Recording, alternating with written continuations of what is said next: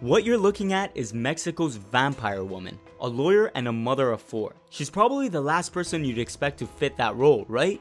Well, every one of us has a past experience that changes us into who we are today. How we cope with our problems vary, but in her case, liberation and strength comes in the form of extreme body modifications. Which is why in this video, we're gonna learn the dark truth about why Maria Jose Cristerna transformed herself into the vampire woman. Maria is a 45-year-old tattooist who holds the world's record for being the most modified woman in the world, and she's had that title since 2012. She's got 98% of her body covered in tattoos, along with a tongue split, the tattooing of her eyeballs, subdermal implants, ear expansions, many piercings, and dental implants giving her fang-like teeth. But she wasn't always like this, so how did it all begin? Maria grew up in Guadalajara, Mexico, notorious for its gang violence, so it definitely wasn't an easy childhood for her. At the age of 12, she got her first piercing, and by the time she was 14, she had her first tattoo. Maria was instantly attracted to it and knew she wanted to be a tattoo artist. However, in order to please her parents, she studied law and became a lawyer. In her early years, Maria's parents got divorced and that left her devastated. Being young and feeling lonely, she wanted to fill a void, and that's when she met her first husband. She describes it as, when you're in that state of mind,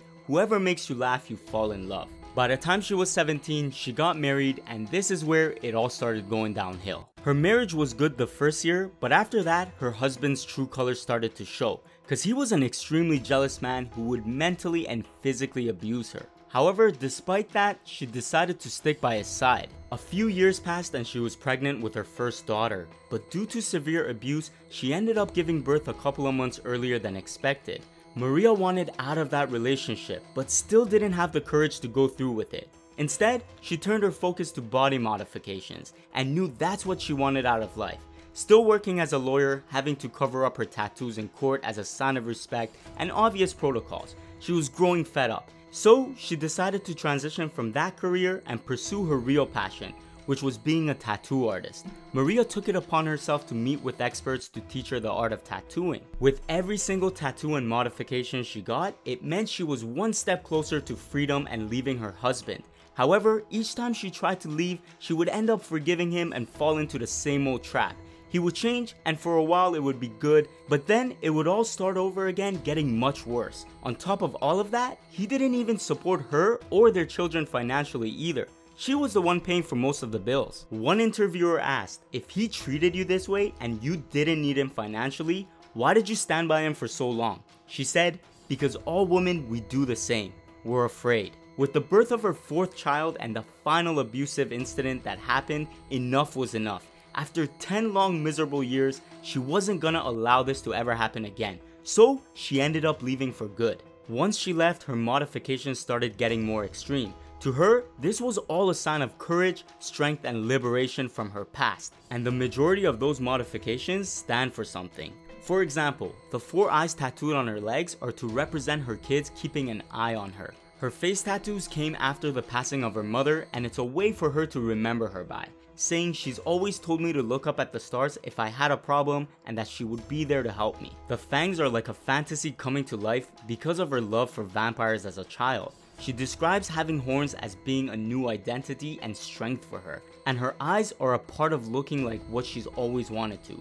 It's like being her true self. As she transformed her body more, she started getting the attention of pretty much everyone around. People gave her the nickname, the Vampire Woman. This started out as an insult and it actually really hurt her. However, she decided to run with it and fit into that role, creating this sort of persona and giving herself a platform and a voice.